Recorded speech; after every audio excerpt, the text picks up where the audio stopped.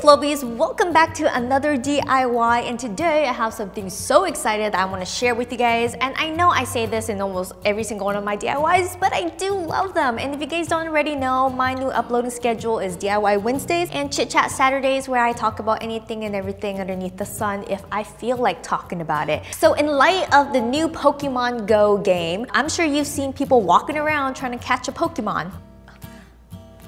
So in celebration and in light of this app, I want to show you guys how to make these cute little Bulbasaur plant holders. At first, I was thinking about making little Pokemon mugs. There's already a bunch of Pikachu mugs out there. So I thought, what would be cuter than to create a Bulbasaur planter? And it works out so well because Bulbasaur has that bulb on his back and you know, the plant will represent that. I thought it was cute and I wanted to share it with you guys. So here we are. Let's go ahead and get ready. Today we're gonna get a little dirty, okay? Alright, so I am going to start out with 2 vases, and quick question, do you guys say vases or vases? Okay, anyways, I am removing the label off of these bad boys, and here's a really awesome tip. I just used one of these Clorox disinfectant wipes. Since there's alcohol in it, it just removes the label and the glue that's on the label so beautifully. Okay, so for the ears, I am going to use Sculpey polymer clay. And I am just going to take a nice little round ball and I am flattening it out a little bit. And then I start creating ears out of them. So I kind of just do like a little point at the top that's a little bit rounded off. And then I go ahead and I just cut off some of the excess at the bottom. Okay, then I pop the ears right onto the glass and make sure you kind of push on it a little bit so that it sticks to the glass. So once both ears are on, you're going to keep patting it down, and then what you're going to do is you are going to just drag the clay against the glass, and this will help taper off the clay a little bit so there isn't just a drop. Alright, now you're going to pop these bad boys into an oven and let it bake for 215 degrees for about 15 minutes. Alright, next with some sandpaper, add an 80 grit because you need to blast off some of the extra polymer clay that's on it.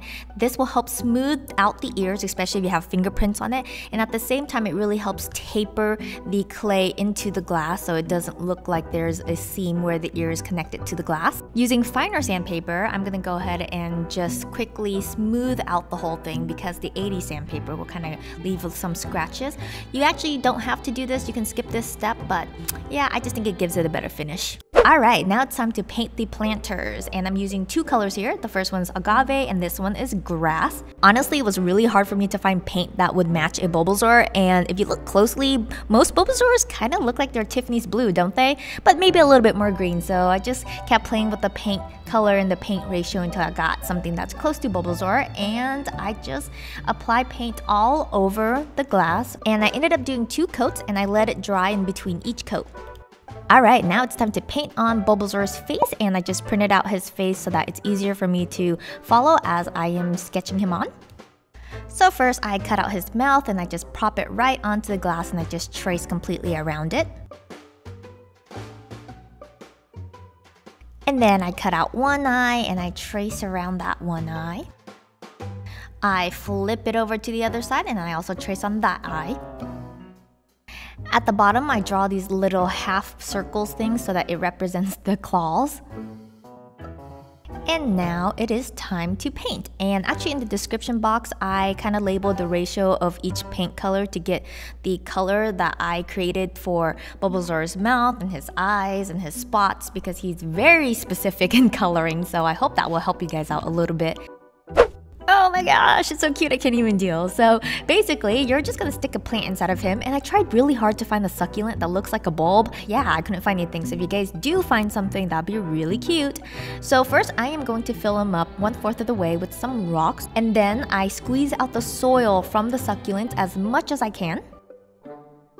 Alright, now you're going to take the soil and fill it up halfway with the soil, and then you're going to go back and forth between the pebbles and the soil. Now I noticed my succulent is too big for this planter, so I'm just going to break off some of the little leaves here, and be sure to save the leaves because you will need it. Then I stick the succulent in, I fill it up with more soil, and I fill it up with more pebbles.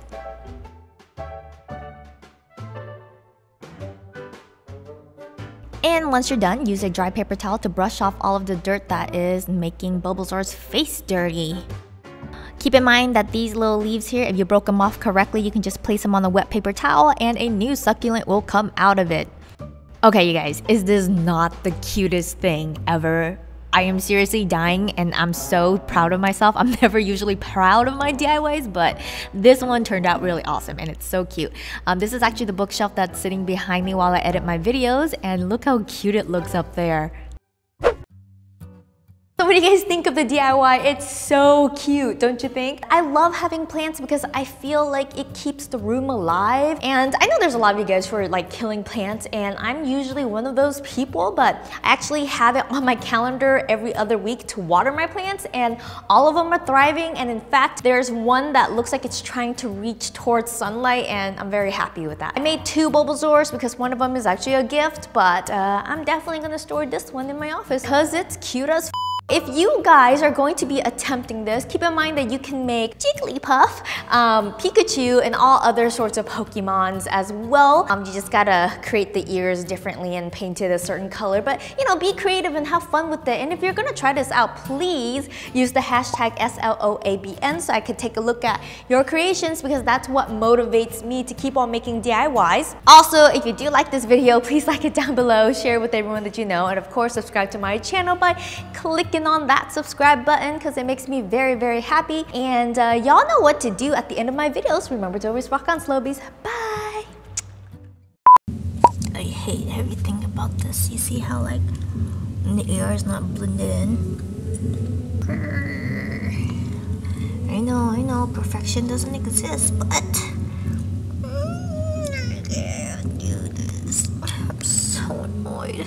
I had to share it with you guys because you know what? Sharing is caring, and that's why I'm on the internet. So today I am going to show you guys how to make the most invisible eyelid tape that you can ever find just by using tulle. Now for those of you who don't understand the concept of eyelids or having double lids or monolids or whatever, it's kind of an Asian problem or people with hooded eyelids problem. I can't say that it's 100% invisible because duh, something's being stuck on your eyelids. In comparison to many things that I've used, including eyelid tapes, eyelid mesh, eyelid glue, just all sorts of crazy things out there. This by far would have to be the most invisible. So I am going to go ahead and show you how to do this. Alright, so you're gonna need some tulle, and